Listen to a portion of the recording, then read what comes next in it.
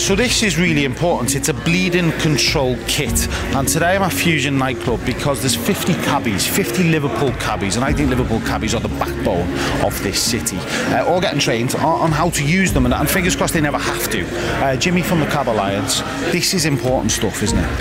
I just knew that this was a win-win situation for the city and for the people of the city. These cabbies that I've turned out here today, just humble taxi drivers, but they realise there is a proactive need to have these bleed packs available at the drop of a hat. And it literally is those vital few minutes that save someone's life. Nicol, you're a trauma surgeon from Liverpool University Hospitals, and you run Knife Savers. Tell me what's happening today. So we've got around 50 really engaged cabbies who just want to learn the techniques. 50 packs have been bought. They're going to be armed with those packs in their cab. But probably more powerful than that, they're going to have the knowledge on what to do if they ever see an incident, which is probably more powerful than the kit itself. So John from Liverpool Nightlife, tell us what you do and what your involvement is.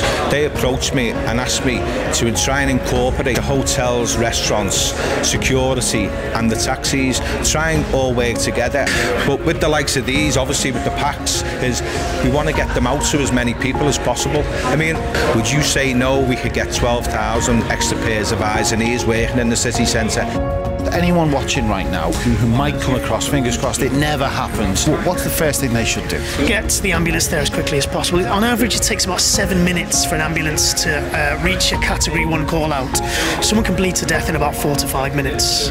The second thing is find out where that bleeding is coming from. So you press hard, you compress to control.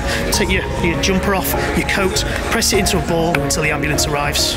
If you do that, that's got a very good chance of controlling major bleeding, even from major blood vessels. We've lost so many young people, so many people in this area, and simple advice like that, simple packs, could have saved their life. We'll get more information on this at Knife Savers. We'll put that website on the guides, liverpool.com. Thanks very much. Cheers.